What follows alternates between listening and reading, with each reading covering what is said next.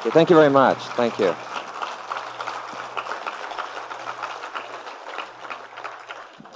Well, it's really a pleasure being here at the Comic-Con today, and I'm glad you enjoyed the movie.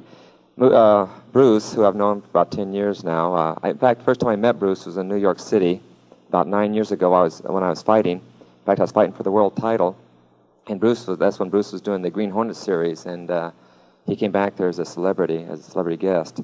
And after I won the title, the promoter introduced me to Bruce, and so we started talking about our philosophies in the martial arts and so forth. And anyway, we were both staying at the same hotel, the Americana in New York, and we started walking over to the hotel. As we got going up the elevator, I remember Bruce was staying on the 7th floor, and I was on the 9th. As we got to his floor, we were really getting pretty involved into our conversation.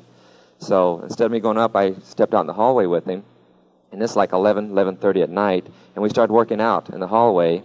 And next time I looked at my watch, it was 7 o'clock the next morning. And it was amazing because he had so much knowledge and, as you know on the screen, ability, that it seemed like an hour had gone by as far as us working out and exchanging ideas. So he said, well, when we get back to Los Angeles, why don't we start working out together, which we did. When I got back, we started training together, and then the series was canceled, and he went to Hong Kong to pursue a movie career. When he went to Hong Kong, his first movie, the biggest grossing movie in Asia, before Bruce went over there, was The Sound of Music. It had grossed $2.4 million, which again was the biggest movie ever grossed in the Orient. Bruce did the first movie called The Big Boss, which over here was The Fist of Fury, and that one grossed $3.2 million, which is $800,000 more than The Sound of Music. Then he did The Fist of Fury, which over here was called The Chinese Connection, and that one grossed $4.3 million. And then he called me up and he said he'd like to do a movie with a real good fight scene in the movie. I said, well, the only way we can have a fight scene is if I get to hit you once in a while. And he said, well, yeah, naturally, we'd make it a back and forth type fight. So anyway, that fight scene that you saw took us 5 days to do, and in Asia alone, the movie grossed over $11 million. It's the biggest grossing movie in the history of Asia, and they don't think anything will surpass it for a long time. Then Bruce naturally did Enter the Dragon, which was his last movie, and it was probably the biggest grossing movie as far as martial art movies go. But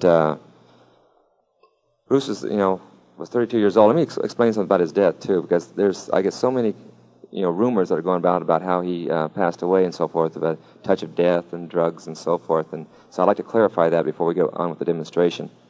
Is Bruce in 1968? He's pretty heavy in the weightlifting, as you could tell. He was very well built. And he was lifting weights one night with Kareem Jabbar, who was a student of his when he was in Los Angeles, playing at UCLA. And he tried to lift too heavy weights, and he ruptured the disc in his back, and he was laid up in the hospital for 3 weeks. In fact, the doctor said that they didn't know if he'd be able to walk again or not. But of course, with a person like Bruce, who's got the drive and determination to achieve anything in life, he was up in about a month, and within 3 months, he was as strong as he ever was. But he had constant back pains from that day on, and he was having to take medication to keep the muscles in the back loose and relaxed. So what happened is that when he was in Hong Kong preparing for his next movie, he was working with a girl named Betty, and who was going to co-star with him, and he got a severe headache. So Betty gave him some antibiotics for the headache, and with the medication he had taken for his back and the medication he had taken for his headache, they reacted to each other and made his brain swell up, and it created an aneurysm or ruptured blood cells in his brain, and that's actually what happened. So if anyone asks you what happened, you can tell them the true story.